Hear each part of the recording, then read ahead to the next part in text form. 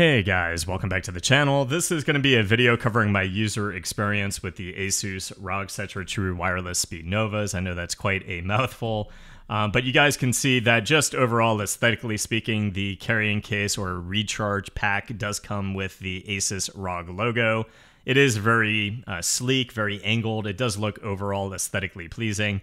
When you open it up though, you will get hit, you will get smacked with that RGB, that gaming flavor from the ROG branding. You got it on the earbuds themselves as well as the case. But the RGB is very vibrant, looks awesome. And if you're somebody who likes that gamer aesthetic, I certainly think that you will appreciate this. It does say, "For those who dare," on the bottom here in small little font. I think it's a nice touch, and overall the battery case or carrying case slash recharge case, it actually does charge the earbuds quite quickly, which if you turn off RGB and you turn off ANC, you do get a little bit over 40 hours of battery life. This is the Speednova dongle, and this connects to your PC via USB-C, and the latency here is exceptionally good. I don't notice any lag on gunshots or gameplay, footsteps, etc. So if you're somebody who wants to have these for that casual use case scenario, transfer them over to a competitive gaming type experience or multiplayer first-person shooter, I don't think you're going to notice any inherent lag that is going to affect your gameplay whatsoever. It would be very hard from a human perspective to notice any lag using the ROG Cetra wireless Speednovas. Overall, if you take these out, the connection is flawless with the Speednova dongle. It connects very quickly, noticed by Windows, and you just have to, of course, swap over to that as your primary audio source.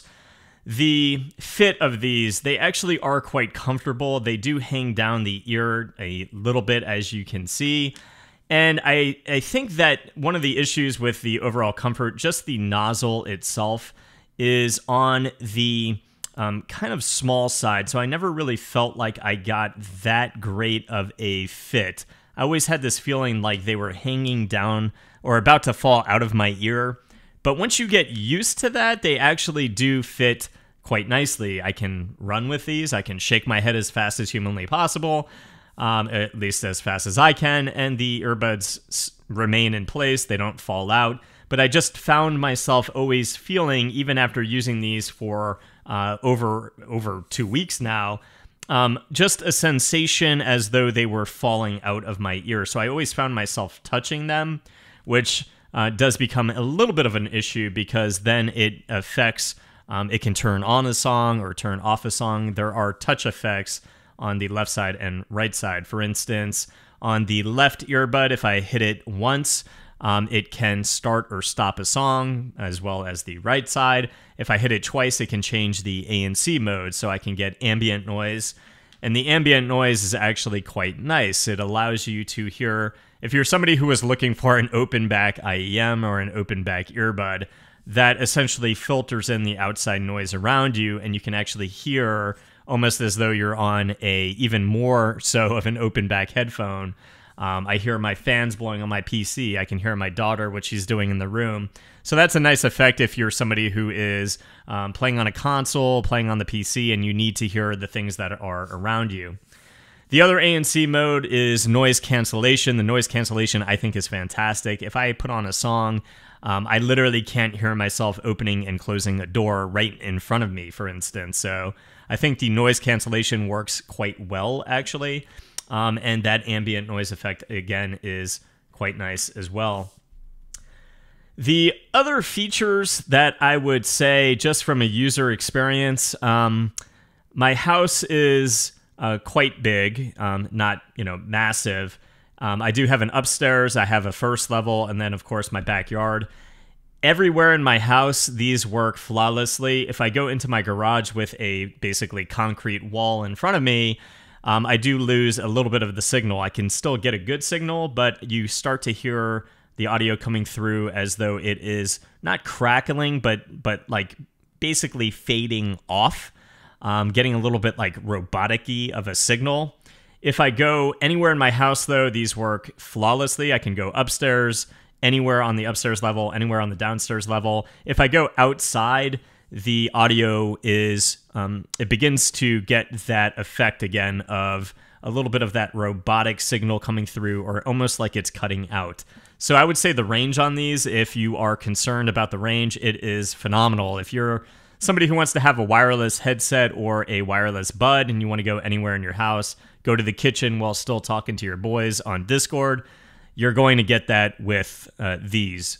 Of course, your house, your layout, the material in your walls could have an effect, but I just had absolutely no issue whatsoever. So that covers the fit, the overall distance, the aesthetic. Really, the only other thing that I have is, I think I already mentioned the battery life, but with the ambient noise or noise cancellation off, with the RGB off, you do get a little bit over 40 hours. If you ever start getting low on battery, the rechargeable case here actually does charge the earbuds rather quickly. So they are quite nice in that respect in terms of a just overall user experience and ease of use. Now, the in-game performance, I think, is going to be one of the biggest factors here. These are, and let me open Armory Crate because you guys are going to have to see really all of the things that you can customize here, because if you do want a good gaming experience, let me plug in the Speednova dongle so that they are recognizable on my PC. But putting in the dongle, they will appear on Armory Crate, and you will unfortunately have to download Armory Crate. I know some people absolutely hate this program. I don't really mind one way or the other. It's kind of like, you know, you set your settings and then just close out of Armory Crate. You can uninstall Armory Crate, etc.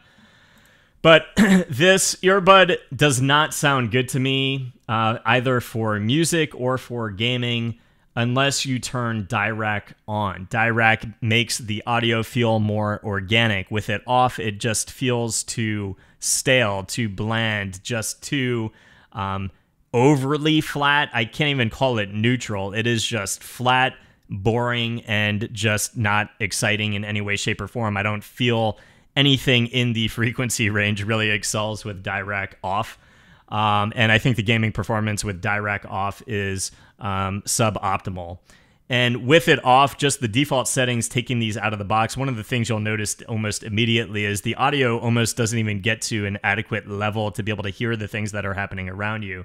You get a good sense out of the box, not changing any settings. You get a good sense of imaging. You can hear things that are happening around you. You get a decent sense of depth, but it's nothing that smacks you in the face. It's nothing that you're going to get an accurate read of how far somebody is in front of you. You'll get a general sense, but I don't think you're really getting a effect of what we see on the Wallhack certified IEM tier list on this channel. We don't get that effect of what we're looking for being able to literally accurately read where somebody is along a path in a 360-degree radius with these in the default settings. These do get infinitely better with Dirac turned on. The sound in general becomes more organic feeling. It actually sounds quite good, but it is a very bassy experience. So I think if you are somebody who's willing to tinker with the EQ, you might have a better effect with these, lowering some of that sub bass and mid bass and not having quite as much bleed into the mids.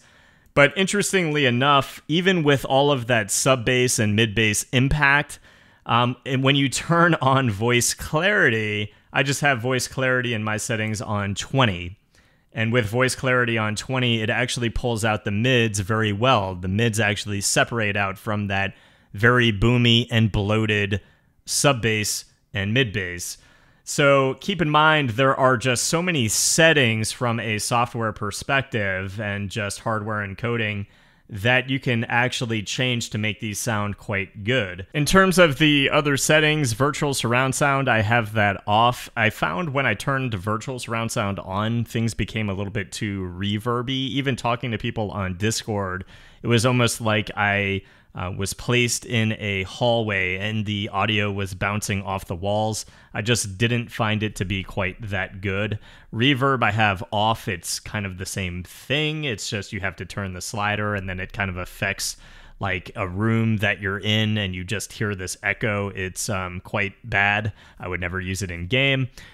Bass boost, I have that off, but when you actually fool around with the slider, you can actually move it a little bit if you have it on and make the bass feel a little bit fuller and less bloated. But if you go too far, of course, it's going to affect things in game and will affect things in music as well. Voice clarity, we already went over that. Compressor, I just leave that off. ANC, I do keep that on. I do use the noise cancellation because it kind of cuts out all that noise from the fans sitting next to me from my PC, which I do enjoy. Dirac, we went over that. Makes it feel, again, more organic. I do have an equalizer on right now that I use for Apex Legends. I find that the EQ is almost necessary because, again, without the EQ, things are very bassy, bass bloated. You get certainly the emphasis there and the rumble that kind of prohibits good separation and layering, kind of prohibits in Apex in particular, hearing people sliding and climbing, a lot of things in that presence region. So what I've done is I've lowered the sub bass a little bit and then getting into the mid bass a little bit higher than the sub, and then moving into the presence region, I've elevated that a little bit where I find there to be the popping of shield cells, shield batteries, sliding, things like that that are a little bit brighter and does affect the stage as well. I do find with virtual surround sound, though, the audio does get a little bit louder with it off. I just wish they got a tiny, tiny, tiny bit louder. But if you're somebody who's willing to tinker, you can get these to sound quite good depending on the game that you're playing. You're just going to have to really be somebody who is willing to take the time to do it. The microphone on these is absolutely horrendous. It's actually a bone conduction microphone, I believe. And I'll give you guys a little bit of a sound test of the microphone, but it's just absolutely abysmal. All right, I've got the earbuds in. This is a sound test with the microphone. I think it just sounds absolutely horrendous. If you are somebody who's going to play around a little bit with the settings, I just turned noise gate on. I turned perfect voice on right there as I was talking. But yeah, the microphone is definitely in need of a little bit of TLC. And that takes me to the next portion of my video. This is the Asus ROG Carnyx. This is a USB cardioid microphone retailing at $180. You can see it has that RGB panel on the front, and I'm recording on it right now. I'm about probably 1.5 feet away from the microphone. But I've got the RGB panel on front. It has a 1-touch unmute, designated by green and red. You've got a knob here for the mic volume, the headphone volume, and overall it's just embroidered in ROG, Republic of Gamers. And if you like that look and it matches your setup, certainly it will flow nicely. It's got nice shock absorption there on the actual stand itself, and you can take it off the stand and put it on a typical boom arm, but I've been reading that people have had a little bit of difficulty doing that. Moving the microphone a little bit closer to my face, I do just want to say that, again, the background noise, it just has this feeling, this vibe of you're almost on just a very good webcam mic, because I just can't get it to not pick up some echo around me, some of that room, some of that ambient noise. I have noise gate on at around 80. I have perfect voice on, and turning perfect voice off, this is what it sounds like with it off. I think it sounds a little bit better with perfect voice on, around 75. I have the high pass filter on, and equalizer is on dark, but this is what the equalizer sounds like on natural, and this is what the equalizer sounds like on bright. I think for my environment and my voice, I prefer dark. There aren't really a whole lot of other settings. You do have side tone, a channel mixer dashboard, and channel volume. Overall, not a whole lot to really fiddle with other than the lighting settings. I do think the Elgato Wave 3 just takes the cake in terms of performance. I've recorded YouTube videos on the Elgato Wave 3, and I just feel that it performs much better than this because I think the sound is more compressed. It sounds better in terms of ambient noise and the sound filtering in. This, it just picks up too much. It's not something that I could recommend for $180 unless you are, again, trying to stick with a ROG theme. I'm pretty open about my gear, what I main, what I use, and for YouTube videos and gaming, I obviously just cross over and use the same stuff. I've transitioned to an XLR microphone. I use the Electro Voice RE20, if you guys can see it here. And I just find this running through a, I don't know if you guys will be able to see it in the back right, I use this Scarlett 4th Gen Solo, and it's just, that setup to me, it surpasses the Wave XLR that I used to use. I've had 2 of those break. I just don't quite know what the deal is with those.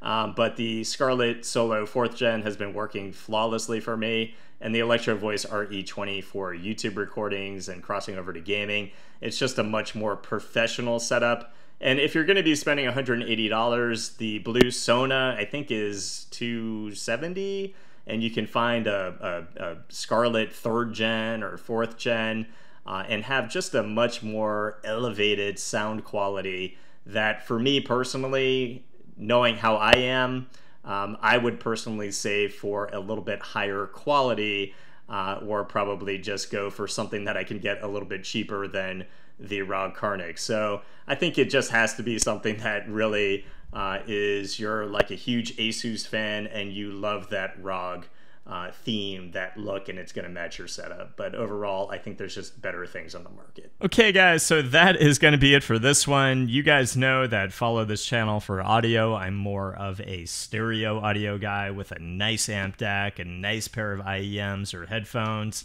If you really want that wireless format, I haven't tested a lot of wireless earbuds, but with enough tinkering, the Cetra does sound pretty good, and you can use it for that everyday use case scenario and transition into gaming with some decent competitive features. Not something that I think would ever break through on my Wallhack certification tier list, but overall I think it's something that offers a good crossover, a good transition for anybody that is looking for that. The ROG Carnyx, unfortunately, is not something that I would recommend right now. Even listening back through the last clip, there was a lot of clipping and popping. Overall, just too much ambient noise, and using it on stream and on Discord, I just had a lot of comments that it sounded like a webcam microphone. So hopefully they improve upon it. We'll see a better version maybe in the future.